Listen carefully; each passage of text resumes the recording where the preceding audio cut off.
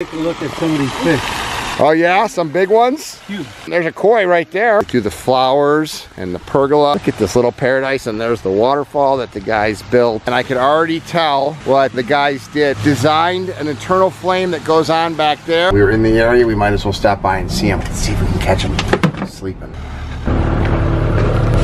Hey!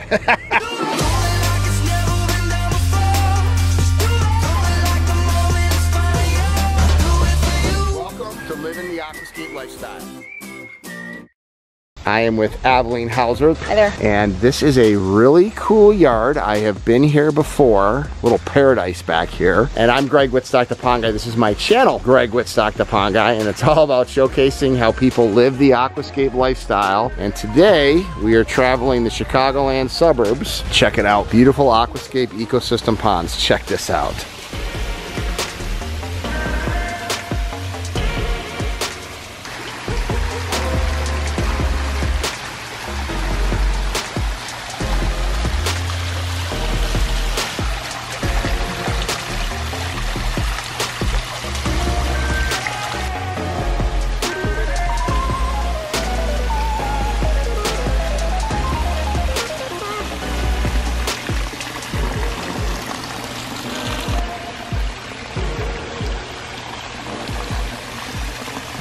Pretty unique, huh? I love the use of the stacked slate. It's beautiful. There's the goldfish. Look at wanting to get fed. This wraparound deck. Beautiful. And all of these awesome oak trees that just come right down to the house. Pretty unique property. And I think our project started with this, but expanded to the back pond. So they have some beautiful stacked slate urns, like you said you like. I mean, that sound is incredible. A vanishing edge pond going over here with the spillway bowl servicing it. But they had to work inside the constraints of this big deck to put this in. But I love the steps that the guys got coming down here. And this is a shade garden. You can see from the ferns and the hostas and stuff. But back here, I have no idea what that thing is. That's really cool. Back here, they have an earthen pond that we added a waterfalls to. Now, what would you think that was? That's a really good question. I have no idea what that is. Unless they dredged this pond and filled up some sort of a bladder next to it. We're gonna have to find out what that is. Yeah, tons of beehives over there, which is cool, but I do not know. So we're gonna find out. I'm guessing that it's some sort of expandable bladder, and maybe they dredged this pond over here, and I've seen people do that and then built that whole area up like that.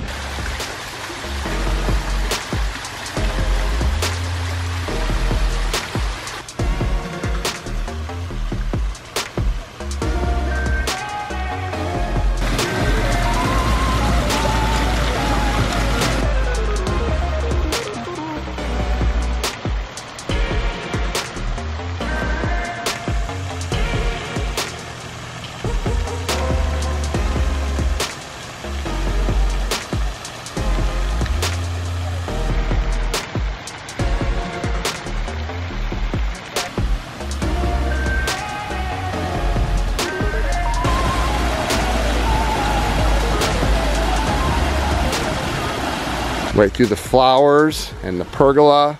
Look at this little paradise, and there's the waterfall that the guys built a couple years ago. Hey Marcia, you're enjoying a nice warm summer day, huh? Hey Fred. Take a look at some of these fish. Oh yeah, some big ones? Huge. Are they catfish? Oh yeah. Well, no, it's carp. You have grass-eating carp. I'm looking at some carp here. There's a koi right there. Yeah. I like this. Koi, big pond, and fish food. So this is for the big pond, huh? Yeah. How many koi are in here? Two koi. So what is that big bladder over there? Did you have your pond dredged? Yeah. You had the pond dredged? Yeah. And then that's what they filled up with it, huh?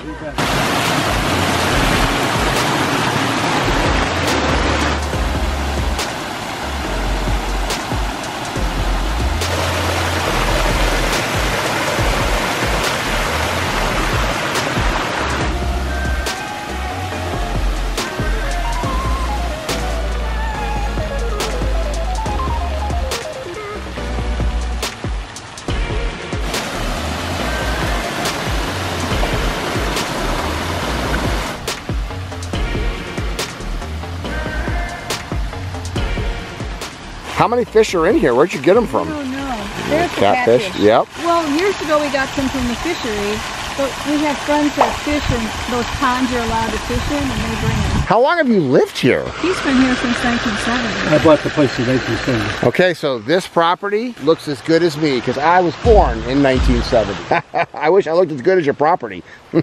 I love it. You've been enjoying living the aquascape lifestyle. I love it. I love it. I love it. And that is why I love my job, when people can say how much they love living the aquascape lifestyle.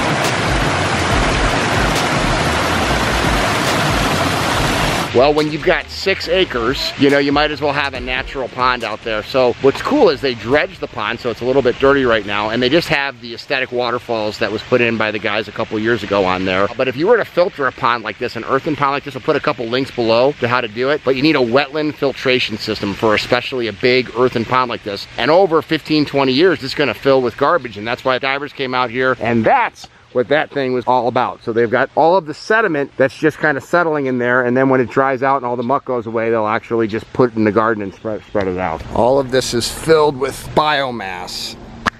Oh man, it's hard. There's no water in there at all. So all of this was dredged from there. You can see how big it is. That's a lot of organic breakdowns, because all the leaves and debris that falls in there just sinks to the bottom, and eventually you gotta pull it up.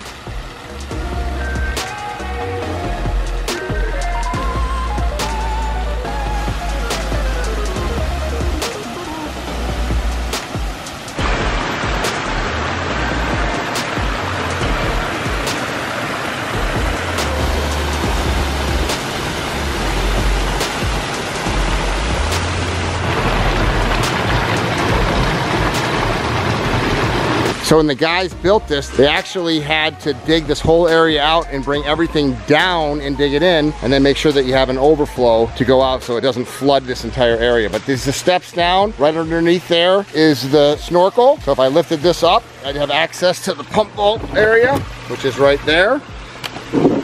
They just got it hidden with the fake stone over there. All of the aqua blocks, and it just recirculates. And then we have a vanishing edge pond right over here. Just a nice reflecting pool that's in here. What a very nice area to sit and just look back and relax looking at that. So there are the vehicles. Here are the guys. And this is the project. So we're in the area. We might as well stop by and see them out. Let's see if we can catch them sleeping. Do you think the neighbors know what we're doing? Probably have no idea. That's actually pretty accurate. Nobody usually does, but look, Chris does not know I'm here. You don't know I'm here. Hey! Well, it looks like you're deep in thought, brother. You're like, who's coming up behind me? What the hell is happening? 2 miles down the road, I thought, let's go see where the guys are at today. So these are normally the stars: Papa, Jack, Chris, Daniel, the stars of Team Aquascape. So check out Team Aquascape, and right now we're gonna actually see this project on Team Aquascape probably in another month or so. Yep. What are you working on right now, buddy? So this is the headwater area where we've got a large sphere, deep stream in through here, twisty turning. We've got some stepping stones going across this, some stairs going down to a seating area. This is gonna be that area where it's emptying into the pond, which is coming all the way up and will occupy the entire backyard. This is quite a project. So excited. 93 degrees out. I didn't bring you guys ice cream today. I brought you ice cream last week. It's back in the freezer, right, Daniel? Yeah. The one and only. Oh, all right. I like my job. Hi. You like it? I thought you love your job.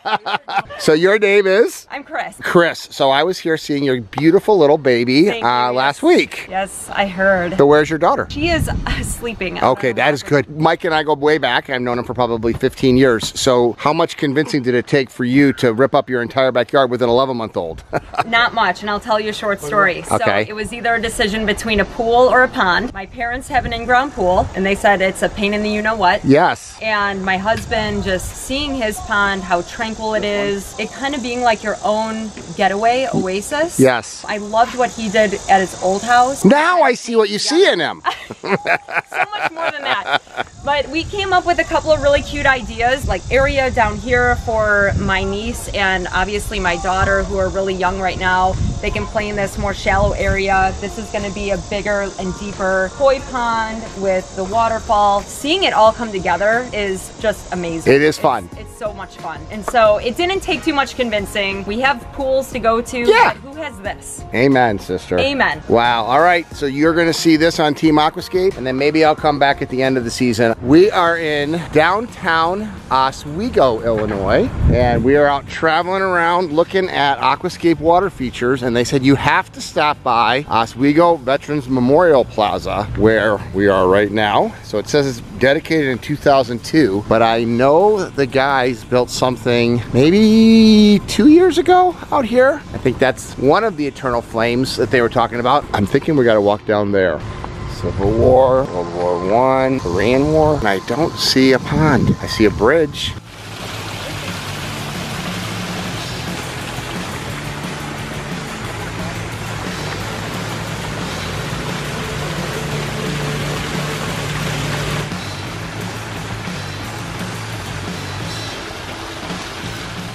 All right, and here we found it, right on the beautiful Fox River, and I could already tell what the guys did. I could see that designed an eternal flame that goes on back there, and then they have the grill in the front of it. But this project I first saw, it's just got a pondless waterfall out here. I first saw this on the Team Aquascape and was unusual with the type of stone, with these big limestone slabs, but they just wanted something more formal, kind of the memorial garden, I guess is what you would call. What's fun about this for me to see this is it's universal. However you put the stones, however you design it. I mean, obviously this is a much, much different look than you would see from the Team Aquascape, but this is what the architect wanted. It's a beautiful formal garden here. You can see all of the names of the people that are being honored, and it's just amazing because it's a really beautiful garden right on the Fox River. Pretty cool that we got to get involved in this. This project, I think it's about 2 years old. I first saw it on the Team Aquascape vlog. So my vlog is the lifestyle vlog, where I'm really trying to inspire people to live the aquascape lifestyle. The Team Aquascape one goes over the construction and the how-tos, and I'm super proud of those guys. And so when they built this, I remember thinking, oh, that's an unusual project. So check out the Team Aquascape vlogs